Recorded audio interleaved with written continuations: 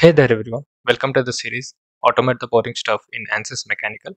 In today's video, we'll be looking at analysis and analysis. Both are not same. So one is plural, one is singular. First we will see the plural analysis.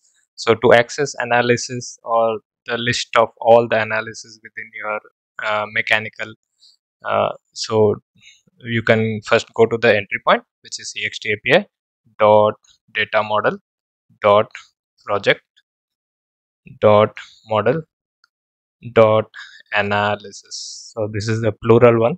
You will see I have only one analysis singular within the list of analysis, plural, so not to be confused. So this is SES and this is SIS, and there is one more way. So as you know, in the latest version of Ansys, we can access the model object directly, so it will be model dot analysis. So this is another way to do that. There is one more way in which you can just type ext API our entry point dot data model dot analysis list. So here also you will get the same thing. You can access by whatever means you like. Okay, so I like this one because most of the things we access are under this model parent, or in the project tree you access the model object. So this I prefer the most, right? So here you get only one analysis.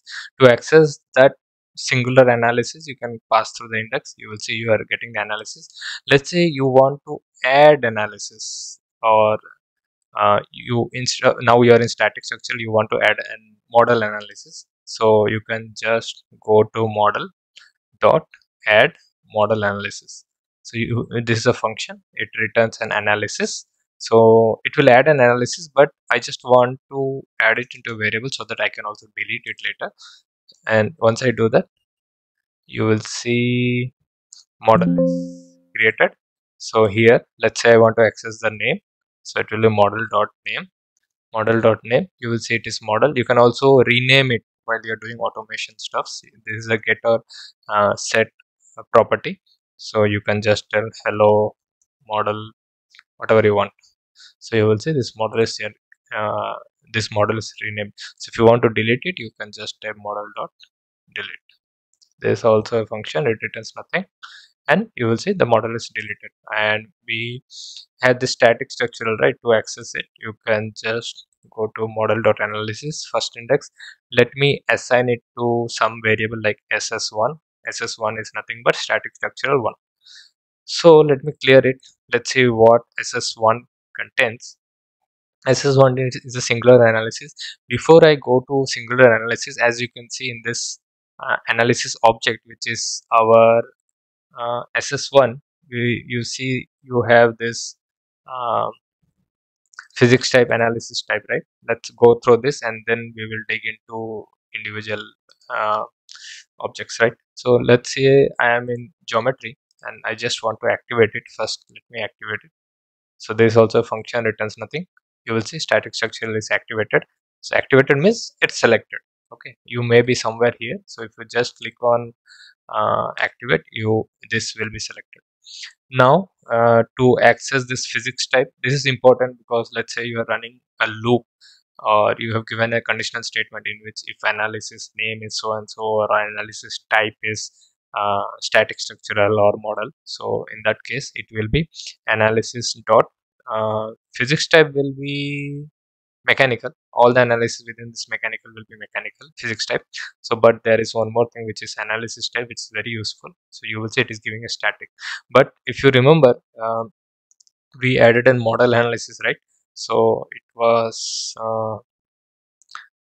where model dot add model analysis. It will add a model analysis, and I just want to type the analysis type. So if you see, this created, this first function will create, since it returned a model analysis, and then from that analysis type, so it's giving model. I have not assigned this to anything, so I can just go and click on right click and delete. But if you don't want that, you can just go to model dot maybe get children, and then here data model object category dot analysis, comma true. So everything under this model analysis will be coming. As you can see, I'm getting a list of this. So I will access the second element, which is index 1 dot delete. This way I should be able to delete. Yeah, it deleted it. So now we were in SS1, right? Okay, yeah, SS1, which is our first static structural analysis. So let's see what are the things you can access. So analysis type and physics type we have seen. So let's say you want to access this analysis setting. So this will be analysis setting. So Ansys analysis setting.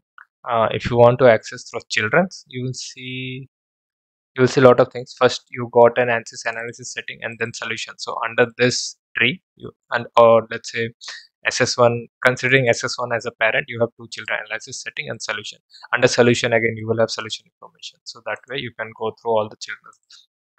And what else you can do? Now coming to this, once you click on static structure and go to that specific environment, you will see you can add initial loads, all the loads: force, moment, pressure, supports, fixed, frictionless, remote displacement, bolt pretension, and what else we use bearing loads, hydrostatic pressure. So all this can be added through this SS1. So let's go one by one. I will go in alphabetical order. So first is add acceleration. It's a written, you will see it will add acceleration. You can also add earth gravity. Earth gravity, add earth gravity. Earth gravity is also added. And similarly, you can add loads like ss1 dot add fixed support. Fixed support, it's a function returns a fixed support. We will go through this one by one. Fixed support is nothing, we don't have to cover this. Once you add a fixed support, you assign it to variable in geometry. You can pass a face or a body. So you know all this selection info we have seen in the past. But force, pressure, and moment needs a detailed video, because if I type add force, you will see geometry is easier, but you will see magnitude, and sometimes you might add components, and this components you have to add. And if you have time step, for example, if I go to analysis setting and number of steps I make it 2, then in force again you need to send a tabular data, right?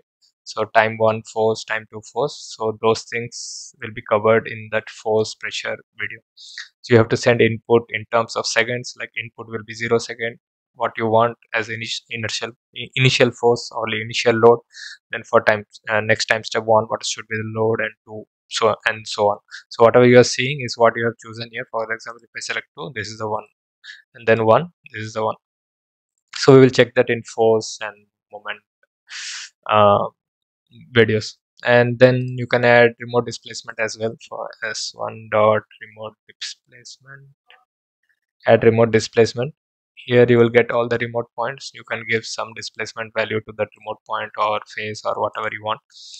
And then children's we have seen, get children. So for example, within this analysis, you want to access all the forces available. So you can just type ss1 dot get children, and here why data model is not coming. Okay, data model object category, and then you want to search for all the force, and then recursive will be true, because you want to, let's say you have grouped certain forces into one folder. If you give true, it will loop through all the folders, and then it will give you all the list. So here you will see I have all the, I mean, within the analysis setting, it will give all the forces. So I have only one force, so it's coming as force. Then you can access that force, and you can rename it, add multiple forces, or whatever you want. Now coming to data model object category, if you type ss1, you will see it's giving okay, so this Ansys ACT automation mechanical is assembly. Under this you have a namespace which is Ansys ACT automation mechanical, so both are same in this case. And then under that you have a class analysis, right? So here ss1 dot data model object category, you will get analysis. So this is the same thing which you give here, data model object category dot force. So if you access this first one, and then here this will return a list then I will access the first index, and then I will type data model object category. Then you will see it is the same force. This force is something which you pass here, data model object category dot force. So this is the enum, and it has lot of enum fields. Then we have seen in the past ss1.geodata, which is the geometry wrapper. Then we have ss1.mesh data, which is the mesh wrapper.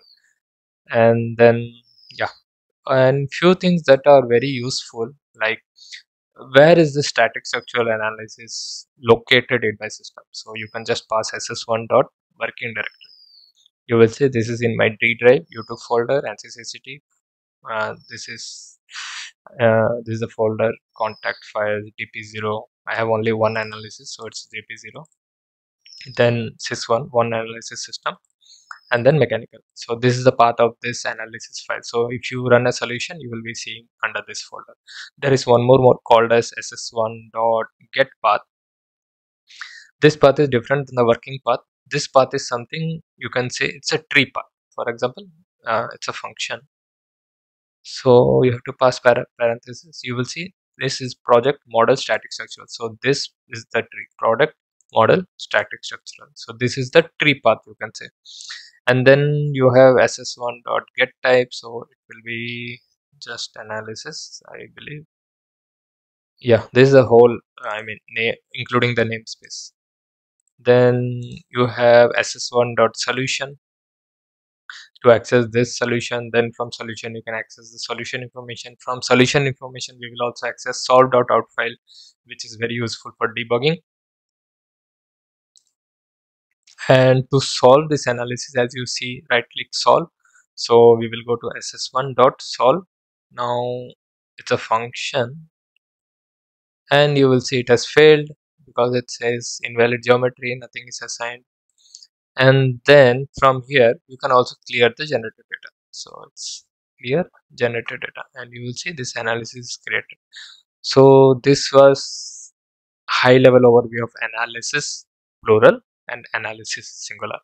In coming videos we will see how to add this initial loads. Then in one more video we will see the loads. We will have a separate dedicated video for bolt pretension and bearing loads, because in bearing load, as you know, you need to give this worksheet. There is also a worksheet kind of thing where you can pass all these values. And one more is there. Okay, we will check this later. There are other loads as well where we give entire stiffness. Yeah, I think it's somewhere in springs or something. So I think that's all on this analysis part. In next video we will be seeing either inertial or loads or support. And if you have liked this video, please hit a thumbs up and subscribe to my channel. See you soon. Thank you.